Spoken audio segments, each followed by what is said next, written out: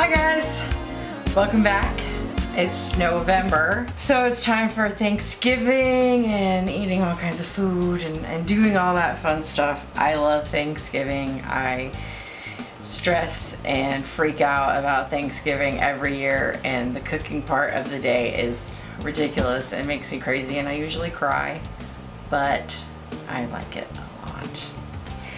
So we're gonna do a few, like a little Thanksgiving series and have different thing each week leading up to Thanksgiving. So we're gonna start with appetizers. We're gonna make one appetizer because really I've already shown you how to make a cheese ball and jalapeno poppers and things like that. So if you look in my other videos that you find down there in the list, you'll find appetizers. So I'm gonna make something that I have never made before. So we're gonna do this together. If I fail, you're gonna see it. Like I don't have an extra one by magic of television in the oven. So we're gonna make a cornucopia out of crescent rolls. My mom made one of these one year when I was little, and that is the only time I've ever seen it done. I think she invented the crescent roll cornucopia. Probably like I invented the pork rinds as breading and the buffalo chicken wontons, but whatever. So we are going to start this crescent roll cornucopia. I'm a little nervous about it, to be honest with you, because I can't see very well and I don't know what's gonna happen. First, we're gonna open these crescent rolls. I'm also pretty bad at this.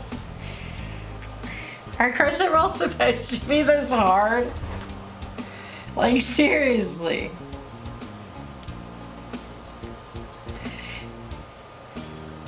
This is why I always buy they're really good, the brand, the Sister Schubert's yeast rolls, because you just take those out of the bag and throw them on a pan, stick in the oven. It's not all labor intensive like this.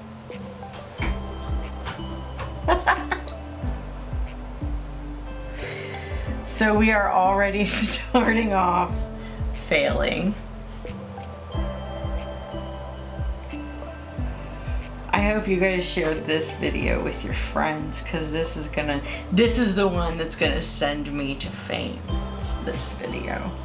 I can feel it.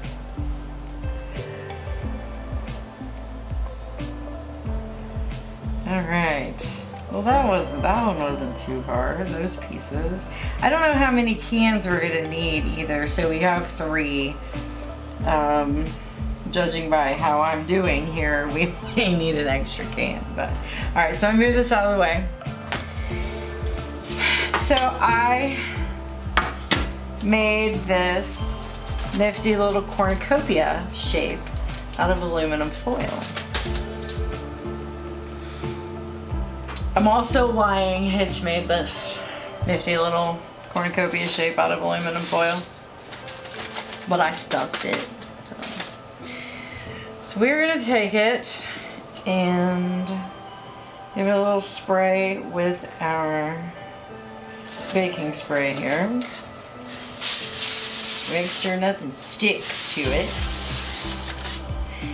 And we're just gonna start wrapping. We're gonna start here at the tail, and we're gonna start wrapping this crescent roll dough around the shape we made here. And then I have an egg wash. I have 2 eggs just to make sure I have enough, but I have an egg wash, just some egg and water whisked up to glue my pieces together at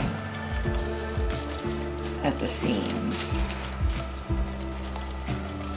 See, I've already missed a big spot here. I guess if I turn it, probably be easier to turn the cornucopia as I go, right? So So we're gonna brush a little bit of the egg wash there. Stick it to that end. And then we're gonna take our next piece.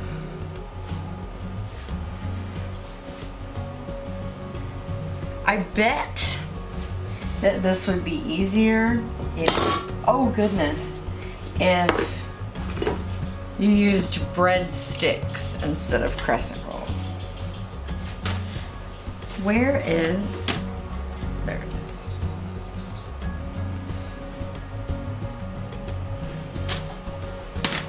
Let's put a little egg wash on the next one so that it can stick to the other one.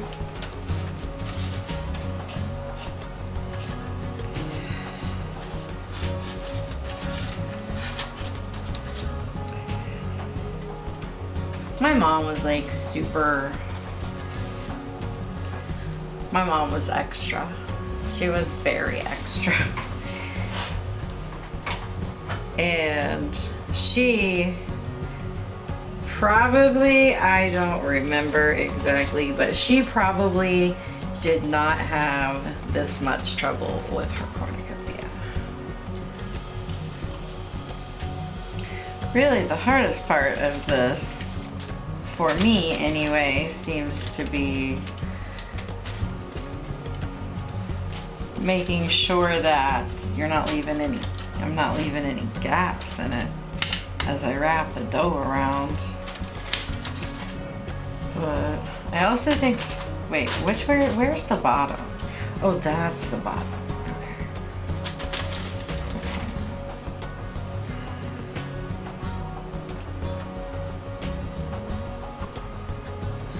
I think for the size of our cornucopia, we only will need this one can. Well, we're gonna have to open the other can because we gotta get fancy around the edge there. As the dough is kind of getting warm, it's sticking to the baking sheet. I would definitely use breadsticks, guys. If you're gonna do this, get a can of breadsticks, not crescent rolls. It's gonna have all these little pieces of dough stuck on it where the wheel was sticking through and I tried to hide it.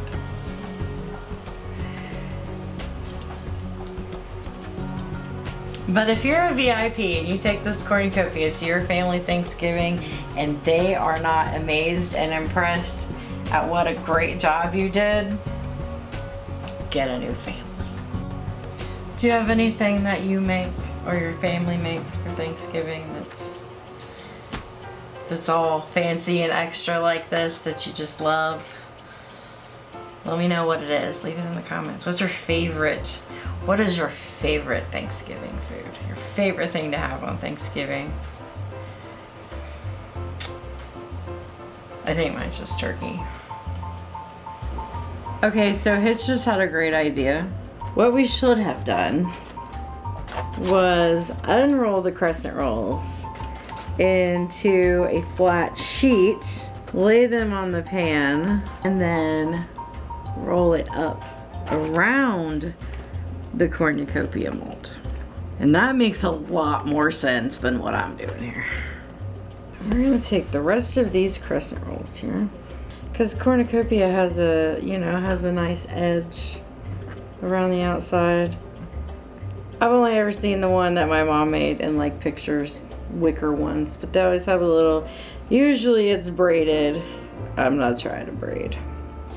So we are just gonna kinda take our crescent roll dough here, roll it. I don't know what it looks like, but I think it looks pretty here. And then we're gonna take this. Now that we've got it here, we're gonna brush the whole thing with food glue, with the egg wash, so that it gets that kind of nice golden brown and it looks like a brown cornucopia. So I learned here that there were easier ways we could have done this. We could have used breadstick dough. We could have just flattened out the crescent roll dough and rolled it around the cornucopia mold. That would have been easier. We could have just bought the frozen dinner rolls from the grocery store, threw them on a pan and put them in the oven. That would have been the easiest. But we need to do and try things to see if we can, I guess. But like I said, if I fail, you guys are gonna watch me do it. So here we go. Now we are gonna put this in a 375-degree oven for, I'm hoping, about 15 minutes. But when it comes out, I'll let you know how long it took.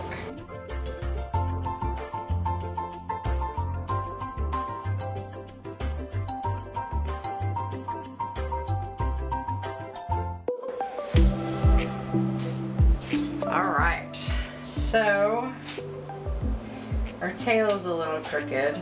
It is stuck to the pan.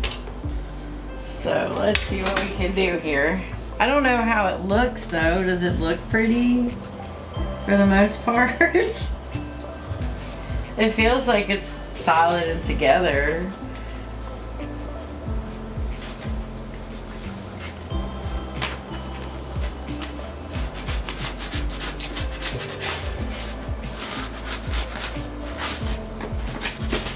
There we go. Gotta loosen it up there a little bit. I don't know, I don't think it's too bad. Like I said, there were easier ways to do it. Use the breadsticks or use the dough all the way rolled out.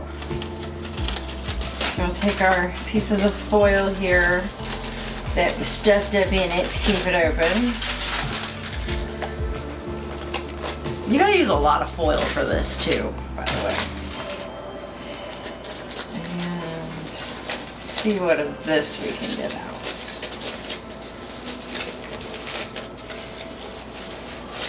So we can see the inside. Oh, it's hot. There we go, that all came out nice. All right. I don't know, guys. I don't think it's too bad. I was really bummed about this and sad because I thought it was going to be terrible and I was going to look stupid in front of all of you. But I'd say not too shabby for a blind girl.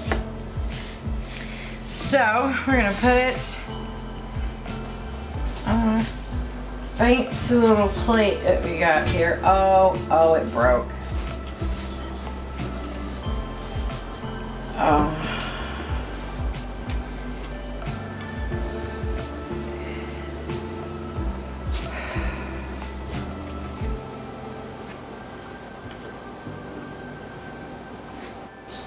Alright, so you can put whatever kind of fun little finger foods you want in your cornucopia.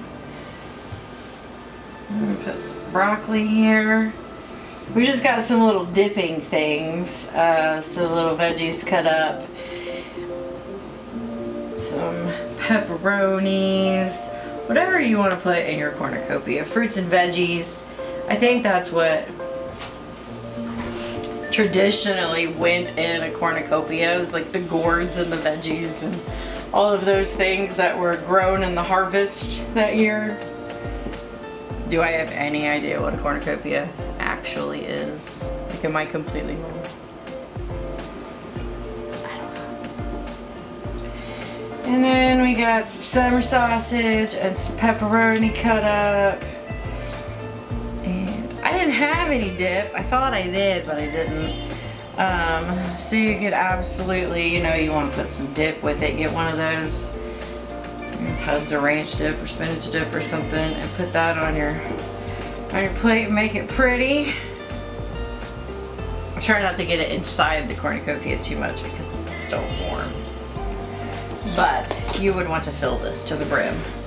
So, all right, it wasn't too bad. I broke it, but that's okay.